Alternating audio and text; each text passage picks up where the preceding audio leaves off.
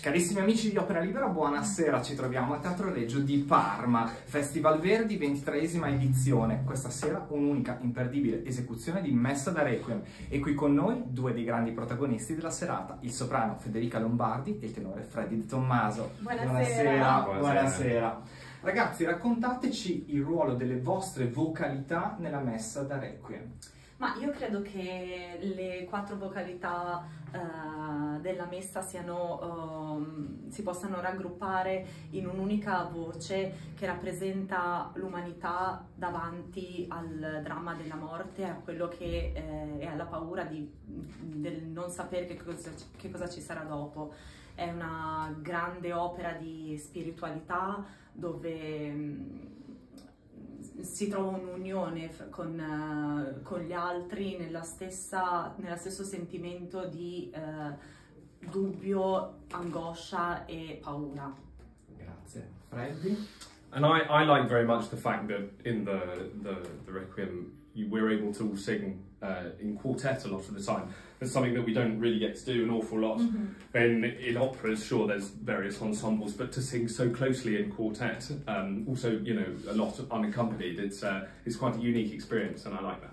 Grazie. Federica, parliamo del tuo rapporto con Verdi, perché Messa da Requiem non è per te un primo incontro, sappiamo anche che nella tua carriera ci sono altre eroine, penso, non so, a Desdemona o l'Amelia del Simon Boccanegra. Che rapporto hai con Verdi e la sua vocalità? Ma io credo che le eroine verdiane che hanno una scrittura lirica siano molto adatte alla mia vocalità in questo momento della mia carriera e mi ci trovo molto a mio agio, anche se appunto io vengo da un repertorio per lo più mozartiano e è un bel passaggio, però trovo anche punti in comune nel modo del lirismo cantato e delle frasi legate, e soprattutto diciamo che con il repertorio verdiano posso sperimentare di più una drammaticità e un peso vocale che comunque con lo sviluppo dello strumento e della voce arrivano, e quindi sono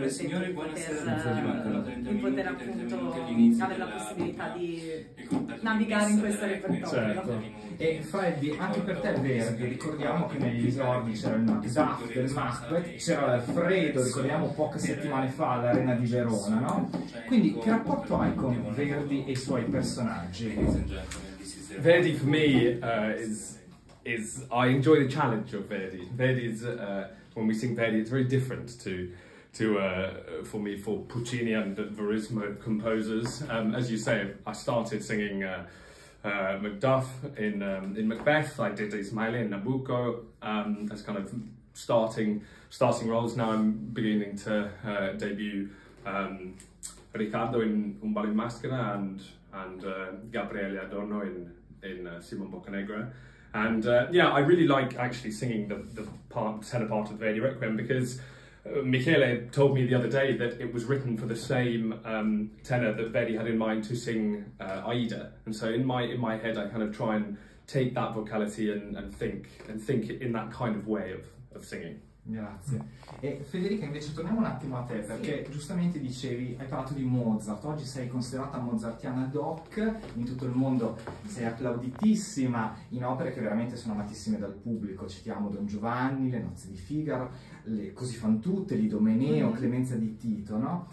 Ma riesci a leggere, secondo la tua esperienza, un'anticipazione di Verdi nello stile mozartiano? O meglio, nei personaggi verdiani, riesci a leggere un'eredità del tracciato che ha già impostato Mozart nel suo stile? Ma questa è una domanda difficile. Credo che comunque in tutta l'arte, se non ci fossero i grandi artisti del passato, non ci sarebbero stati poi quelli grandi del futuro, quindi sicuramente è una strada che va verso un'evoluzione e a ricerca di nuovo, di qualcosa di diverso. Sicuramente, non so, ho sempre pensato la prima volta che ho cantato Desdemona di trovare similitudini con la contessa delle nozze di Figaro, anche se sono due personaggi e due scritture molto diverse, però ho trovato punti in comune anche nella sensazione di quando canto i due ruoli. Diciamo che ovviamente Desdemona è più drammatica, però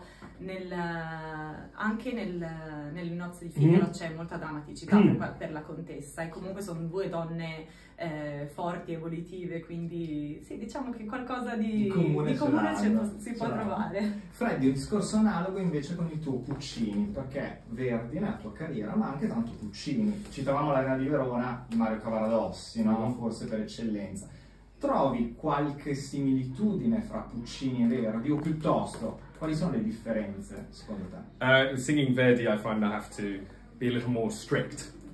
That's the main difference, I would say. Puccini, I would say, gives you a tendency to maybe be a little bit more dramatic, a little bit more kind of declamatory in the style of singing, whereas in Verdi,